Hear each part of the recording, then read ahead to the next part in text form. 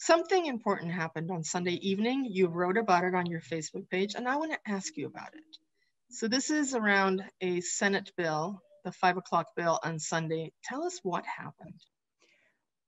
The bill that we're talking about was a bill to help our school leaders and administrators move better into a better place with inclusion and welcoming of all people in the schools. It's no secret that we have a problem, and that problem extends into our schools. It's not just bullying, but it can be worse than that for a brown or a black child, a child that's different or speaks another language.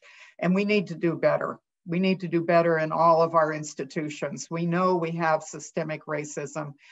There's never been a moment where there's a greater need to move forward. And this bill was one that I gladly embraced. It came over from the Senate.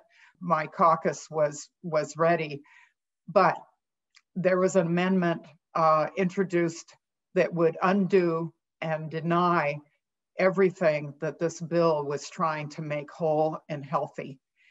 And it had an incredible impact. Most of my caucus got up and spoke. We usually are circumspect about how many people talk. We don't intend to go on and on and on, but there was so much to say, and I didn't speak.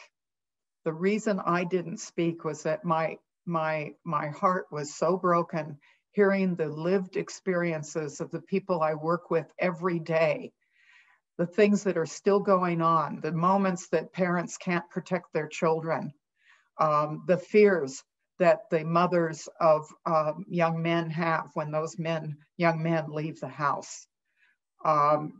Those lived experiences have never been my experiences as a white woman.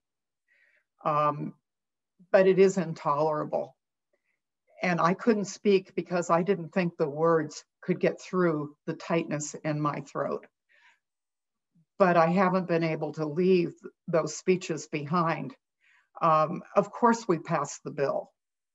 I was sad that there were so many people that voted for that amendment. The amendment was handily defeated, but so many people voted for that amendment. And it shows how much work we still have to do. Government can do a lot, but it's up to every single one of us to be kind, to be conscientious, and to know that in order to reach justice and kindness and inclusiveness in our society, we all have a responsibility to step up. Those of us that are safe need to acknowledge that and to not be afraid to learn about the lived experience of others who are not privileged, who are different, and who are still not welcomed in every part of our society. As a leader, there is no work that's more important than that work. I will not always be a legislator. I will live in my community and in this world. And this work has to keep going. It's not something you do and then you're done.